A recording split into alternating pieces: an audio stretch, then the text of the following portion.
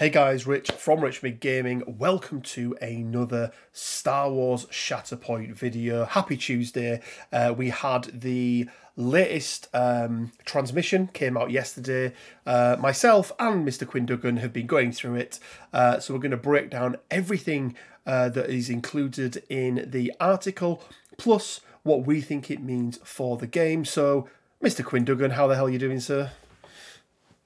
More. Yeah. Woo. More Star Wars is more betterer. Yeah. We know this. Now we have to wait a whole day till we get more Star Wars. Yes. With all the shows. Yes. Oh, I mean, God.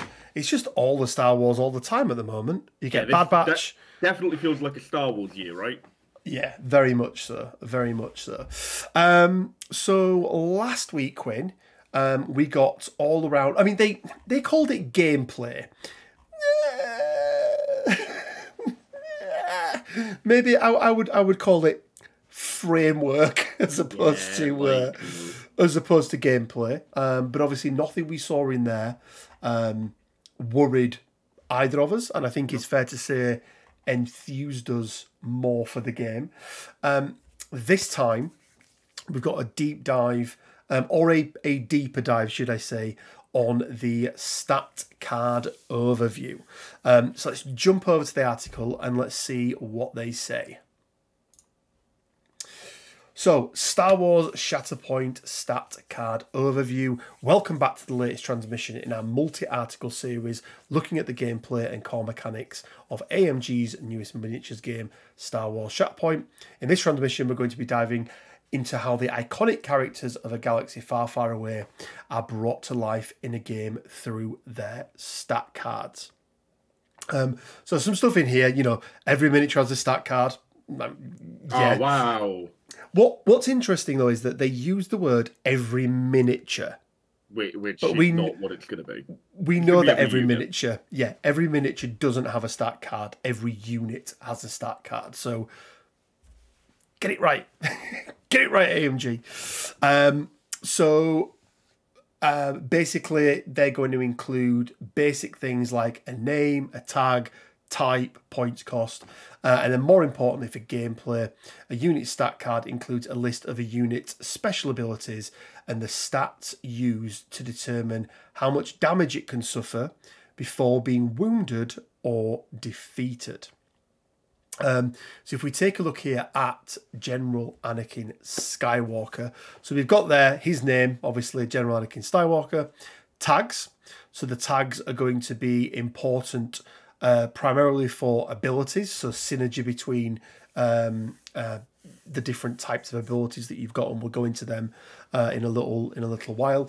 Then the big one here, Quinn, and it's kind of what once we knew that every single character got 2 actions, it's kind of what we thought. So you've got stamina and durability. So how does that work? Well, Anakin Skywalker will have 11 points of stamina, meaning that he is going to need to take 11 damage to be wounded.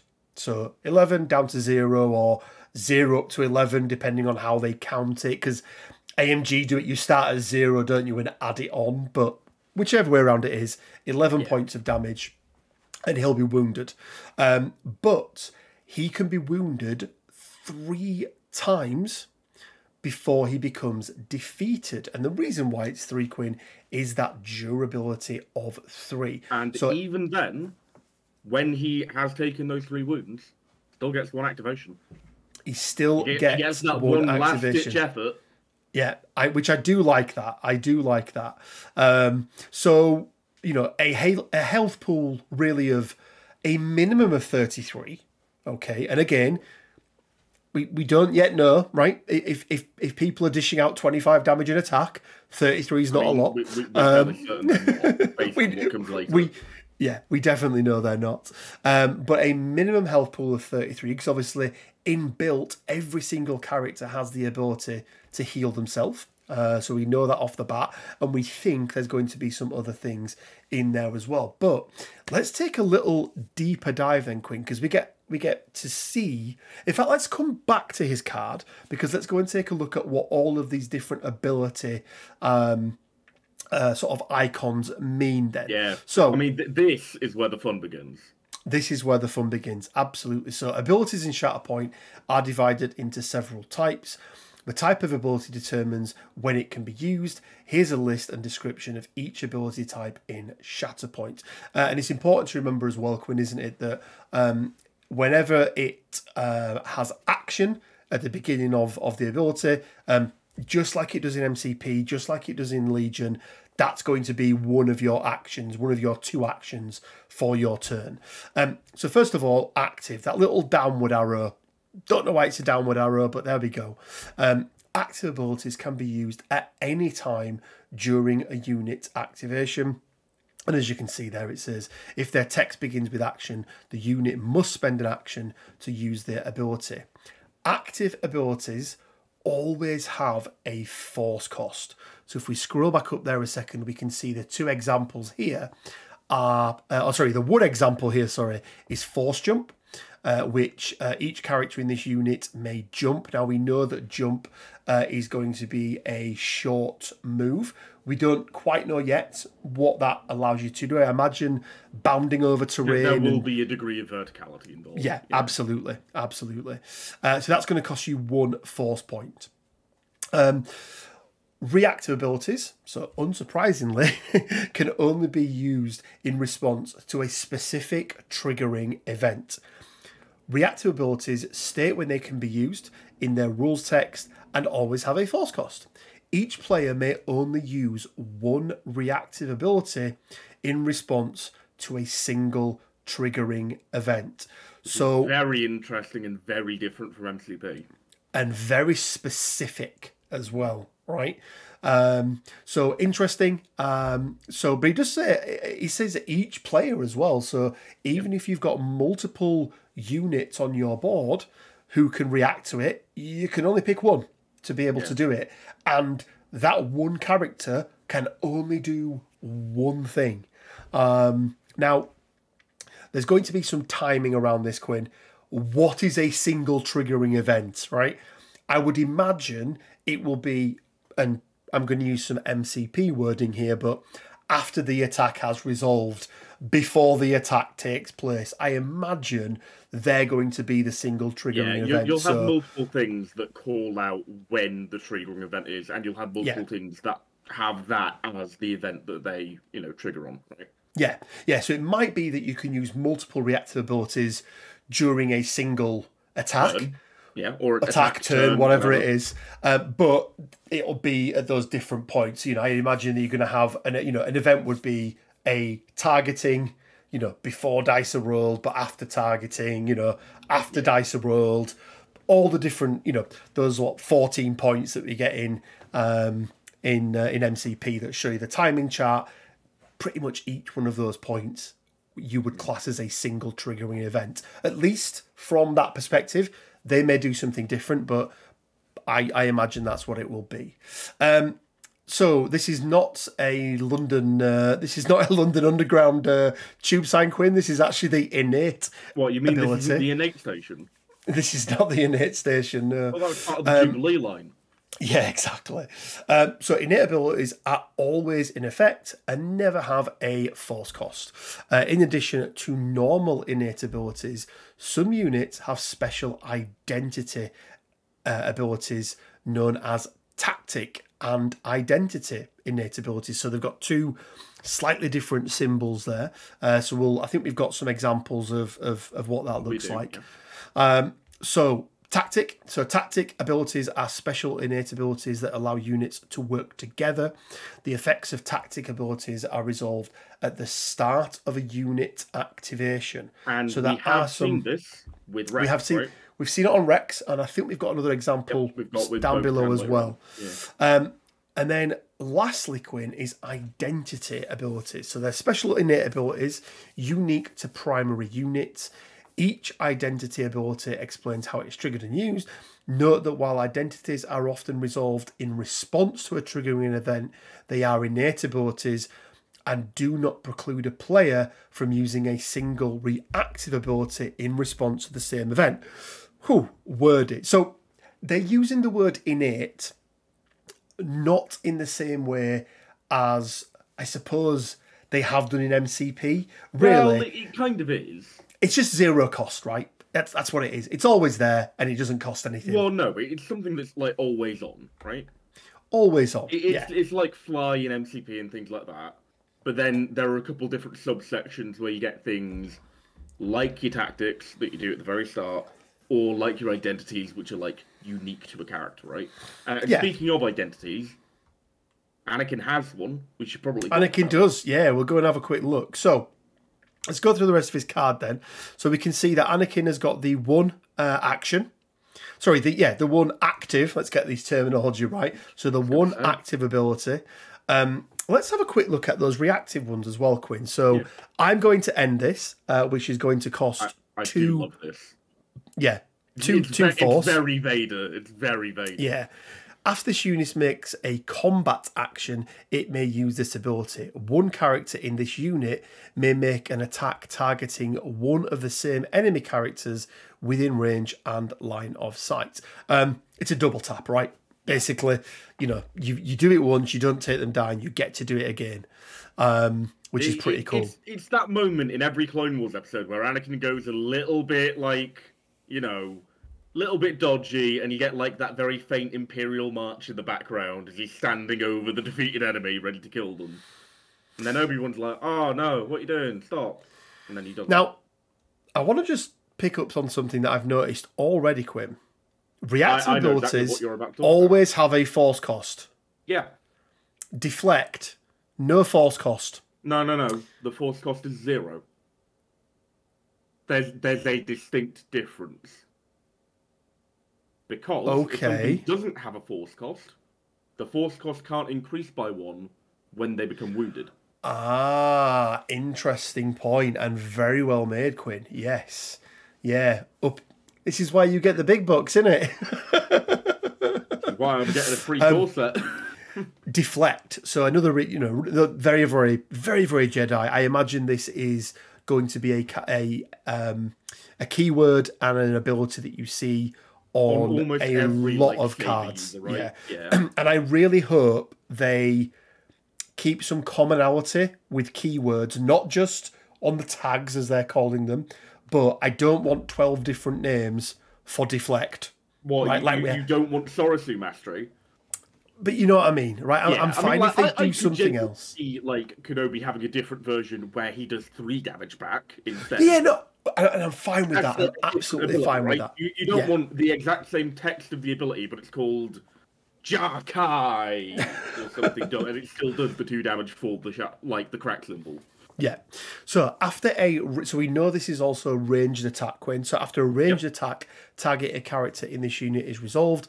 This unit may use this ability if the attack roll contained 1 or more X results. It's like a give it to you.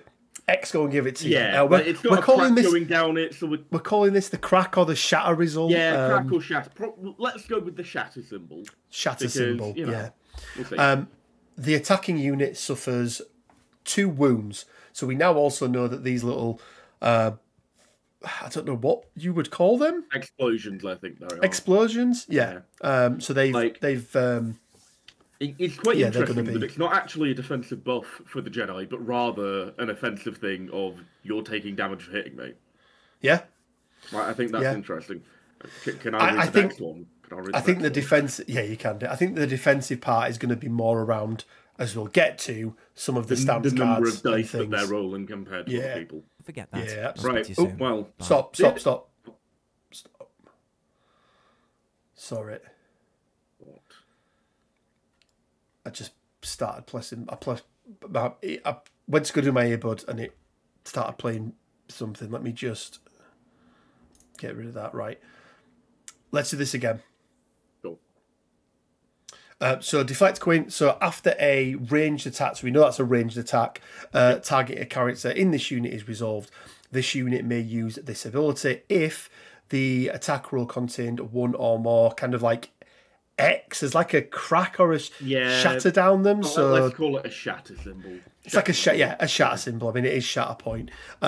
The attacking unit suffers 2. I mean, we know they're damaged. They look like Explosions, little right? explosions, maybe. Yeah. So it's not, but it's interesting. It's an offensive deterrent rather than a defensive boost, right? Yeah, I yeah, think it's an because interesting way to approach being able to deflect blaster fire, right? especially when we don't know the sort of health pools that some of these other units are going to have. Yeah, like we've not seen like the stats for a support unit, right? Like I could imagine 2 shots into Anakin on a B1, and he takes them out. Oh yeah, like that could easily be a thing, right? Which, by the way, from a thematic standpoint, I am absolutely fine with. Oh, God. Quinn, do you want to read out the last one? So this is what you were talking about, isn't it? Sorry, just to clarify, this is his identity.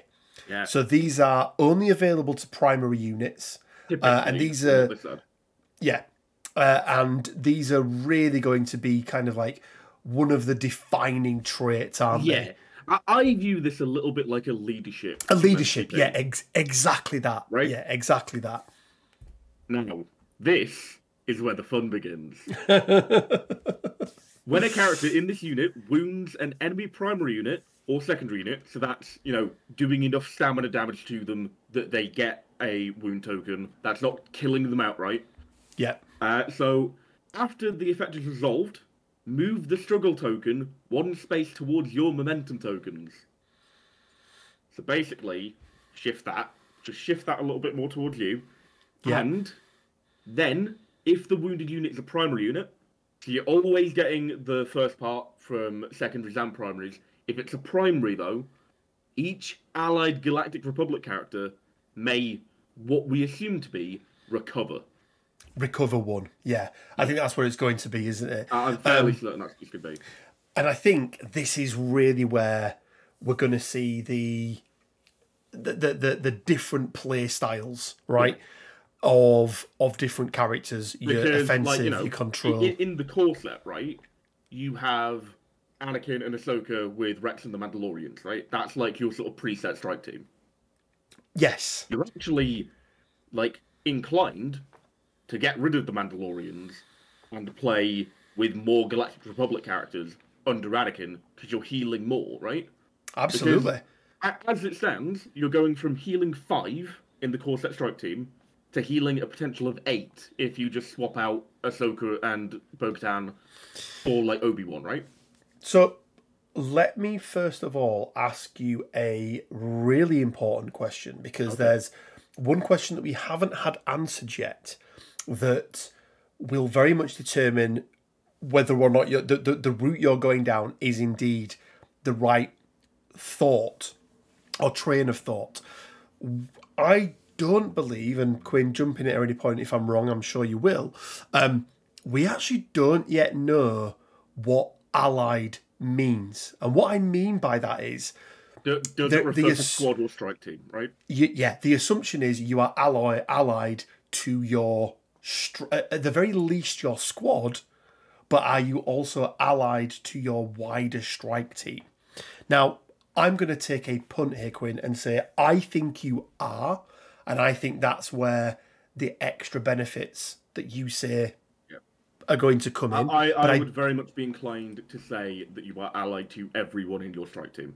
Yeah, but I just want to point it out that we don't actually yet know if that is the case. So I think it is an important part to raise. But go on, sorry, Quinn, you were going to say. I mean, instead of taking Ahsoka with Bo-Katan and the Clan Kryze Mandalorians, we're calling them Night Owls because that's what they are. They are the Night Owls. The Night Owls. And we're going to see her again this week, I reckon. We are, definitely. So instead of taking them, maybe sub out for, Obi-Wan Cody in the 212, and you get, in effect, assuming Ahsoka is Galactic Republic, which she may not be, you're going from healing 4 to 5, depending on Ahsoka's tags, to healing 8. Just heal your entire strike team. I am going to say right now, Padawan Ahsoka will be Galactic Republic. Older Ahsoka is not. because she isn't. She's left the order. Like, she just isn't. I think she's going to have another tag that will allow her to at least share something with the Mandalorians. She's obviously not going to have the Mandalorian tag. What's the thing? Oh yeah, she needs the civilian tag. Civilian tag, yeah. Because we need Mace to be able to just go, get out of here, civilian. Civilian, yeah. So that's my thought, is that I don't think... And I think we're going to see that, because I think what you're going to see is... I actually think that there may be less synergy with what I'm calling the secondary strike teams in here. Because... secondary strike teams. Yeah, sorry, secondary squads. So I'm seeing Anakin and Maul as being like the two where all the synergy is. I don't know if there's going to be as much synergy between Ahsoka and the Night Owls and Asajj and the B-ones. Right. So you're thinking that Maul and Anakin are the primaries that gel best with their preset squad, right? I think they could be. Yeah. I think that's fair. Like I can see Ventress, because she's more of an assassin type, maybe just straying away from that, not being as involved. Well, I also think she's not Sith Apprentice, Asajj Ventress. Oh no, she's assassin, right? Yeah. So I think, and I think you mentioned this last week, when there is a very, very good chance that Ahsoka Tano comes in at the same time. We get in like a wave with effectively a bad guy secondary Ventress. from the core box. Yeah, it's going to be like Ventress. It's going to be. I keep wanting to say the word operative, but that's Legion. That is Legion. It just would have been nice if they didn't have the same starting so many every S's. single thing. Just. Yeah, it would have been. It would have been. But anyway, that's my... Again, this bit is all conjecture, guys. Yeah. But I do think that is... Because Ahsoka, for me, is not Galactic Republic. At least the version of Ahsoka that we are getting in the core box. Yeah, I can totally see that.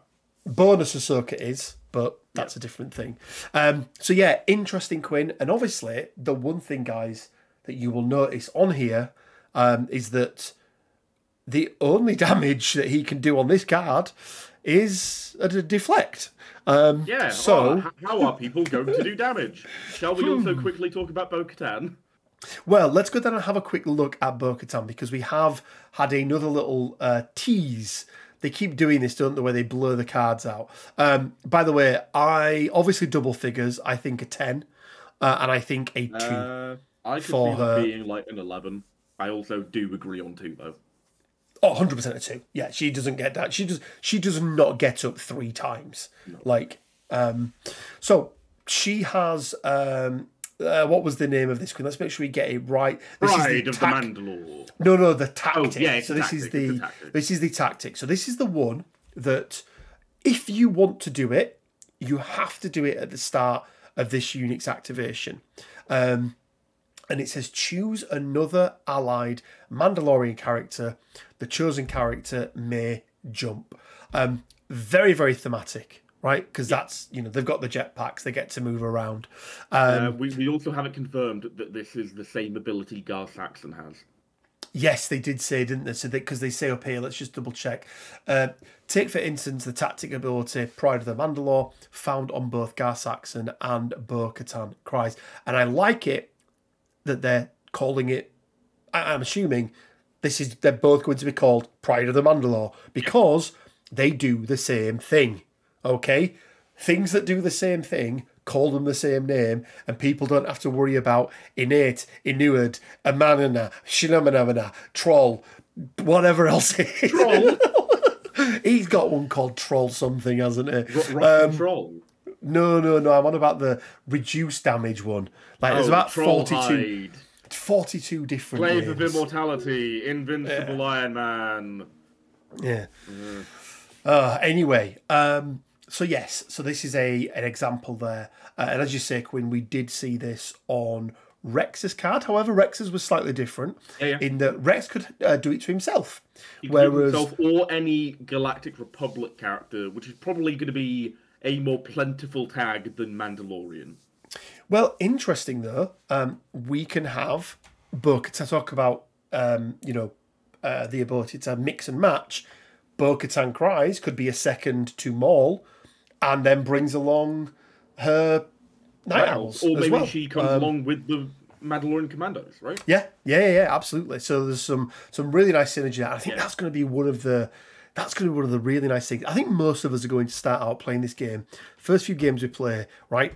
We're going to just take Obi-Wan and Anakin together and whatever else. That's what I'm doing. Yeah, and then after a few games, you start mix and matching and theory crafting, and then what about if here all of a sudden lets this happen? And I'm very tempted by just Dooku Maul, all out aggression. Yeah, just absolutely murder people. I mean, you know me. You know what I'm really hoping murder. for pack-wise? Because we always like to just speculate on packs a little bit in these videos. We do like to speculate on packs, yes. I want a pre-Vizsla in the Death Watch pack. That would be good. Because that would be very, perfectly very slots in as Vizsla's secondary. Yeah, no, absolutely. And again, we already know that they are not shying away from doing multiple versions of the same character. Yeah. And this one really does feel more like a true snapshot in time, right? Where, okay, this is Padawan Ahsoka, she is a secondary, she is Galactic Republic. This is grown-up Ahsoka, I can't remember the tag that her card had, but no longer a Jedi or whatever it is. Jedi no more. Jedi no more. There we go. Okay, but that's not it, Quinn, is it? Because so it talks about tactics and what it can do and everything like that. How individuals in Star Wars approach combat is as important to their character as their personality or background. So as soon as I started reading this, Quinn, I'm like, they've got it right. They've got it right. Blah, blah, blah, blah. In Shatterpoint, each unit fights with its very own unique style, offering players a wide range of options and tactical choices when resolving combat. And that's what I wanted to hear, Quinn, was this is not, I have attack 1 that is range 3 and does X, and I roll dice and you roll dice, and I add mine up and take away yours, and you take that much damage. Because for me is it not. It very much seems that this is going down a similar route to what I predicted in terms of global playbooks. Absolutely. So Shatterpoint combat resolution mechanics are so key to the game that they will be the focus of a whole upcoming article. Yes! With a deep dive, blah, blah, blah, blah. Suffice to say that in addition to a unit stat card, each unit also has an additional card called a stance card. And we knew this from the boxes. And then, Quinn, you very, very rightly outlined, let's say you didn't quite hit the bullseye, you got it in the 25, around the outside. I am one with the force is with me. Dynamic action of Star Wars, duel and blaster fights to the tabletop like never before. Suffice to say here that in addition to a unit stat card, we've done that bit, stance cards list all of a unit's attacks, defenses, and combat tree. Much more on that later. Unfortunately, not in this one. Later is in next week. I mean, doesn't matter because we're just gonna pure conjecture and speculation the shit out of it. Absolutely.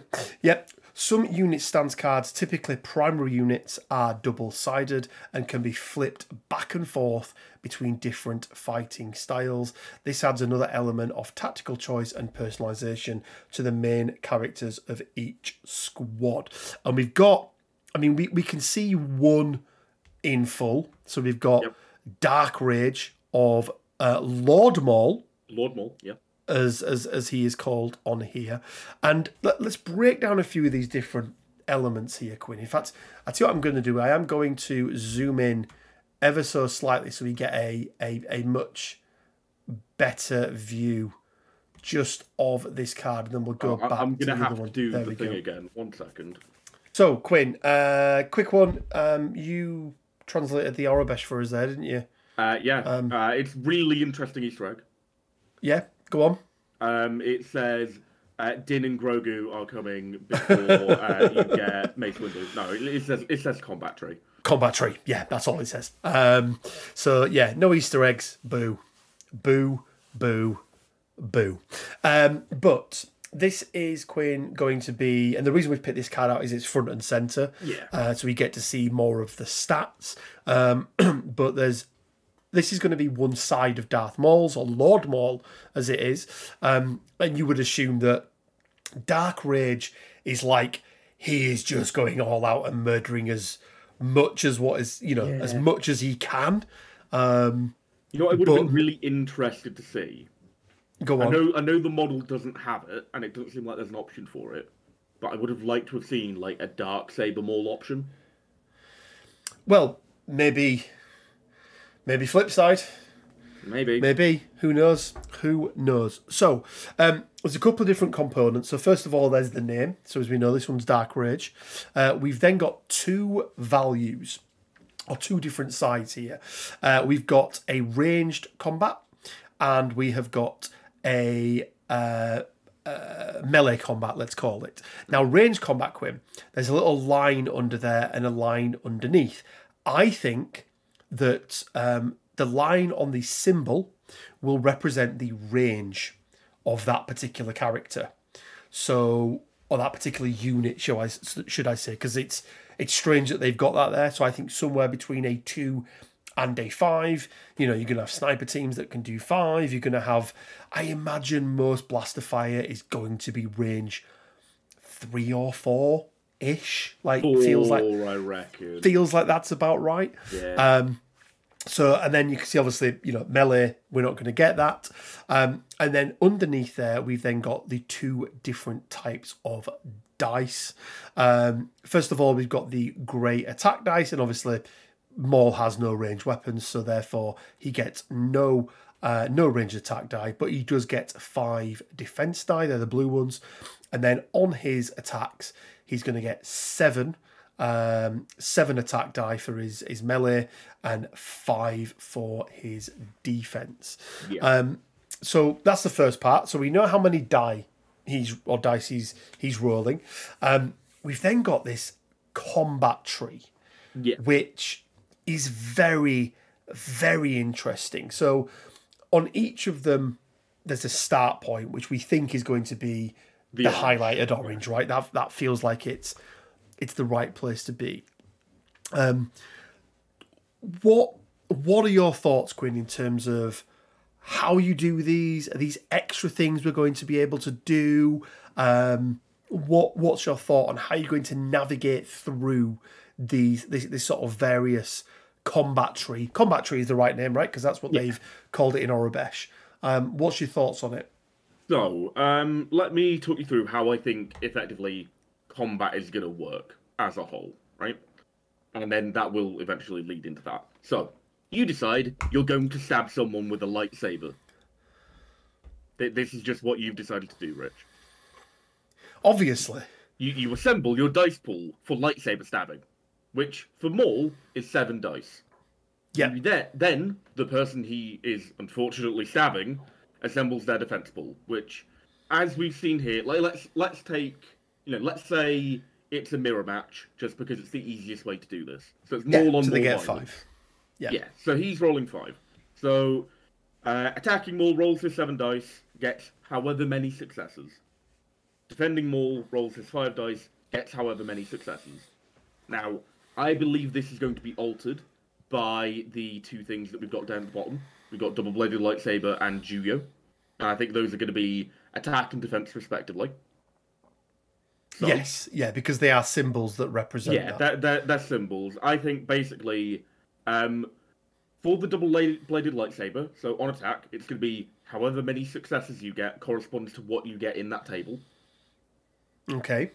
So 1 to 2 successes, you get like what we're calling like a crit icon and an extra damage. 3, you get crit icon, hit icon, and an extra damage. 4, double crit, double damage, right?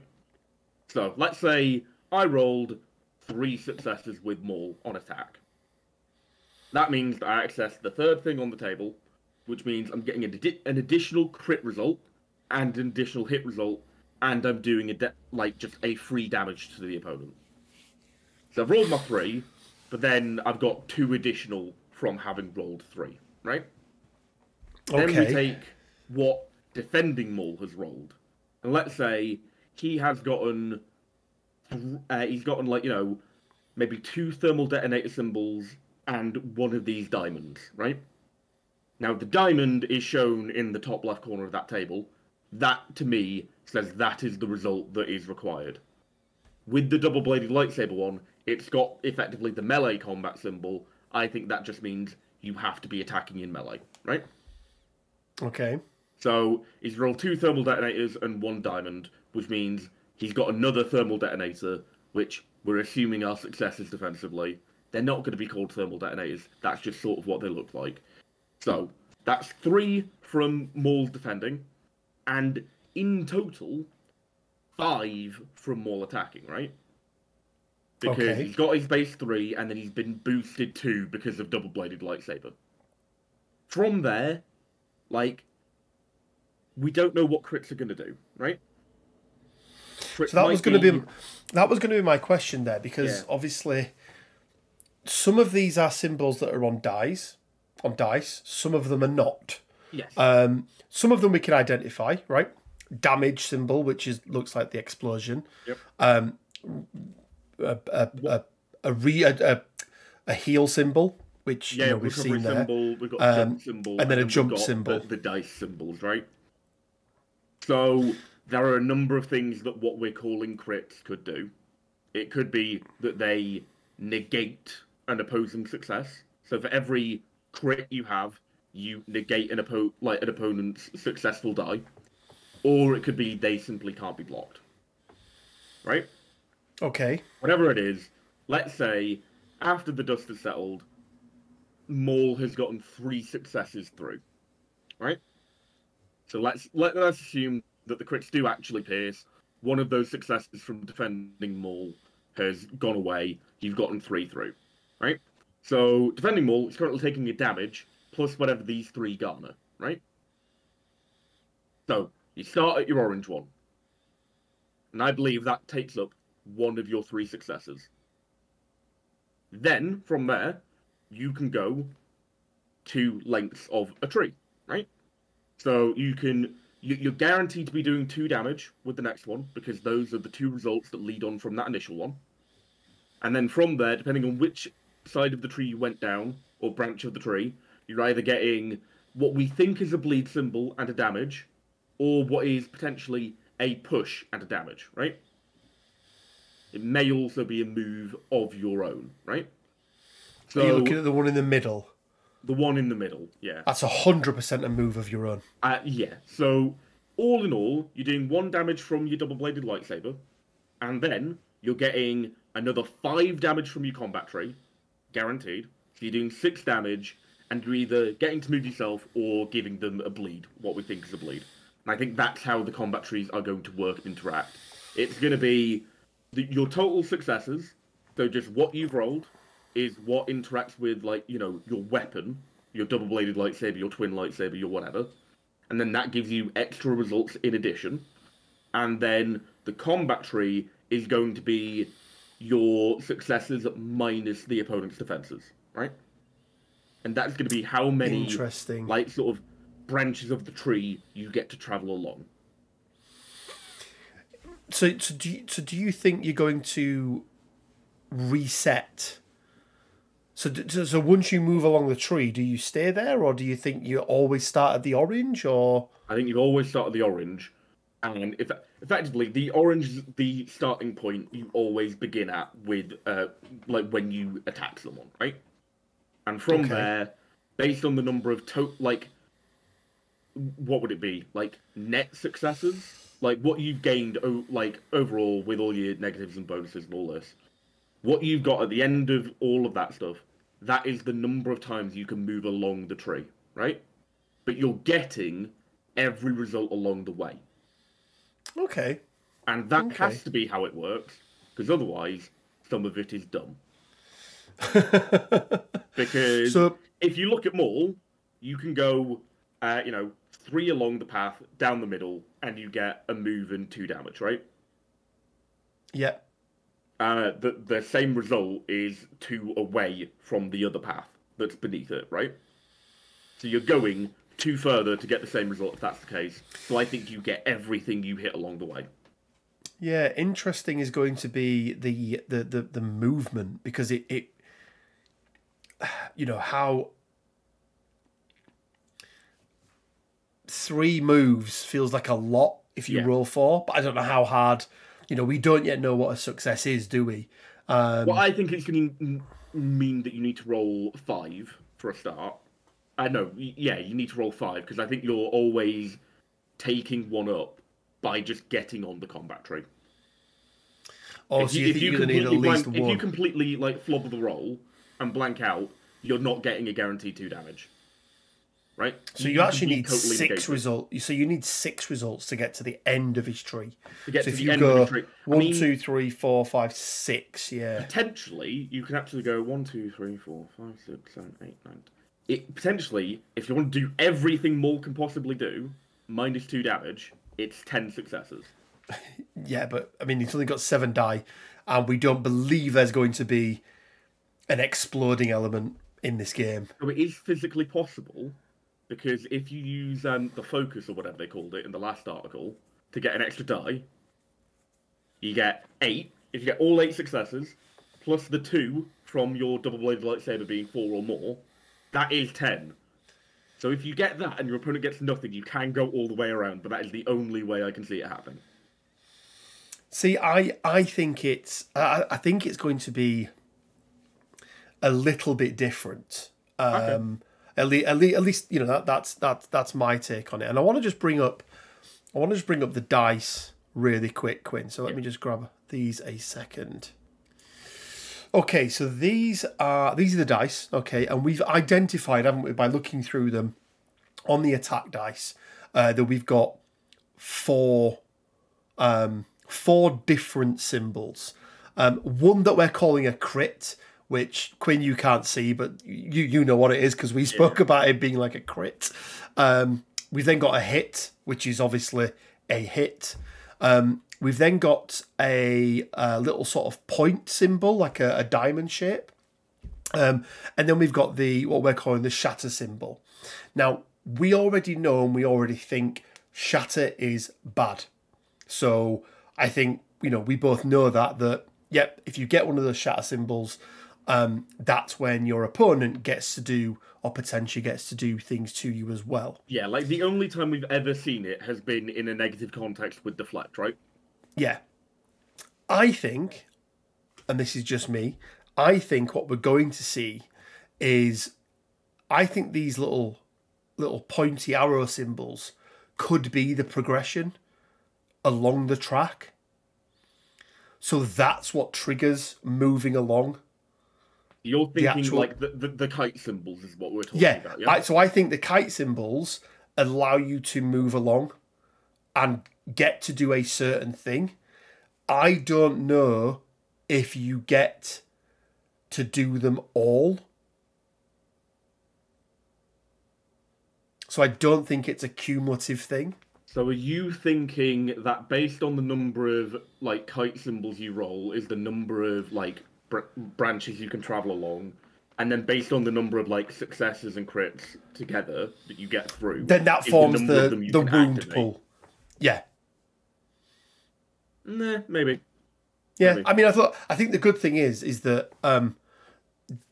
for me, there's an element to this that is more than I roll a dice, you roll a dice, add, minus, detract, and there we go, sort of thing. Yeah, give me 1 this second. Is exactly the kind of thing I was hoping for in terms of getting like a playbook style mechanic.